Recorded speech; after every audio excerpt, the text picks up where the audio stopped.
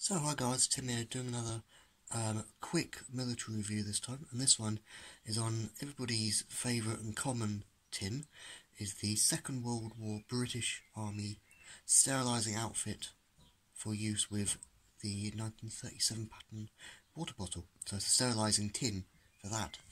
So how it essentially operates or works is you say if you're on a long march and you come by a stream or a lake or something like that, you're thirsty, you're in the A regiment, yeah, so you want to fill up your 1937 pattern canteen.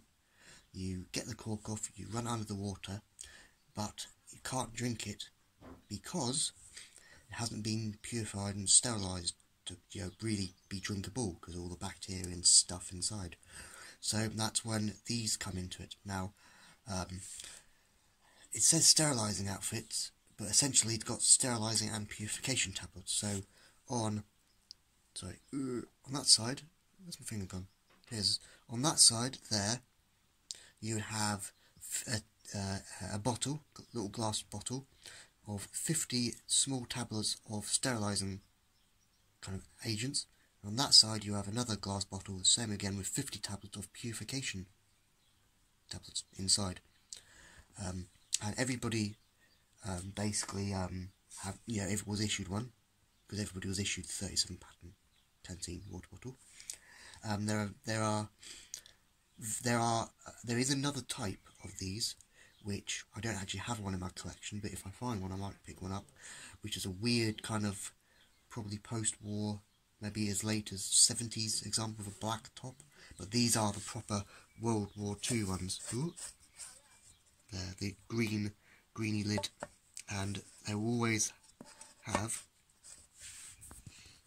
if you can't really see it, but you always have, probably just about see it there, a minute, you probably won't see it, but on the catch, right, you probably just about see it there, the MB12 factory code, which British and Commonwealth tins had as their kind of secret factory code where they're manufactured. So I'll just put the camera down and actually open it up, because it's quite difficult to open one-handed.